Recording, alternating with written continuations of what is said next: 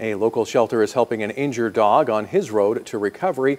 Meet King. He was found Tuesday morning on the Rocky Boy Indian Reservation after being shot through the neck with an arrow. RezQ Dogs posted these photos on their Facebook page, thanking both strangers and friends for their kindness in rescuing King.